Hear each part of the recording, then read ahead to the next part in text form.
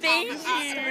Thank you so much. It's an honor hearing this from you. I've seen your work on television. Oh my God. Throwing hammers. Oh my God. Congratulations, of course.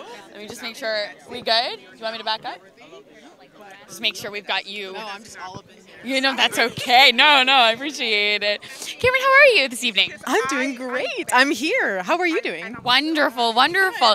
In terms of legacy building, obviously you have started to build your own, a gold medalist for Canada in a sport that we had not won yet, I believe, if I'm correct, at least as a woman. Yes. So talk me through what's next for your own legacy building, and how are you feeling right now? Oh my God. I mean, it still feels kind of like a whirlwind. I competed about almost 2 months ago now, and I feel like so much has happened just in those short, I guess, couple of months, but it's just been amazing to connect with people, like go home, see my community, my family, and meet a bunch of really incredible figures here. And I mean, it takes years of foundation building and resilience in order to make events like this happen and to have so many amazing people show up and support one another. So it's pretty incredible to be here at my first Legacy Awards.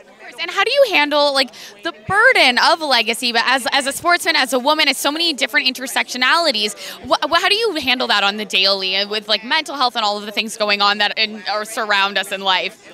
So I feel like for me, it kind of goes back to one of my favorite quotes, which is pressure is a privilege. I think there have been, as I said before, just a lot of really amazing people and individuals who have been trailblazers in their respective fields and interests and passions. And for myself, I just want to, I don't know, like just watching so many people, like as I grew up, knowing that it was possible, seeing what people were doing and just going out there and living their dreams. Like I think for me, it's being able to show people like you can be here too. Like when I was younger, I remember watching the London Olympics in my grandparents' house, like on my nan's carpet, like in the living room, and seeing so many of our Canadians out there just achieving their Olympic dreams. And that for me was what inspired myself for the first time to really sort of see the Olympics and imagine myself there. And so it meant the world to me. And so now hopefully being able to do that and reconnect with so many other people, just showing them like this is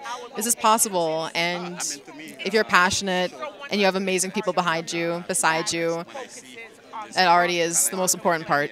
Amazing. And last question, you've achieved not only Black excellence, but excellence on a global stage. How would you give any advice to anybody who was looking to break that standard mold of Black excellence, Black legacy, but just being excellent? Ooh.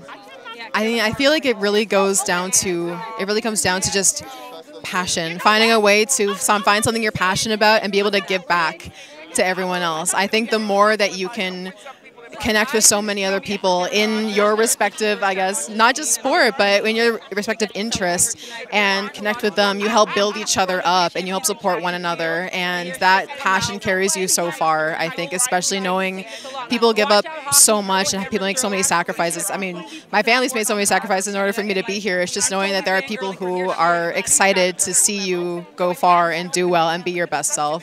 So I think it all comes down to just letting your passion be free and being able to showcase and share that with others. Amazing. Thank you so much, Camryn. Thank you so much. Perfect. Thank you. I love the Olympics. I'm so obsessed. And I saw you win. And I was like, and I was like, this is a dream. She's so amazing.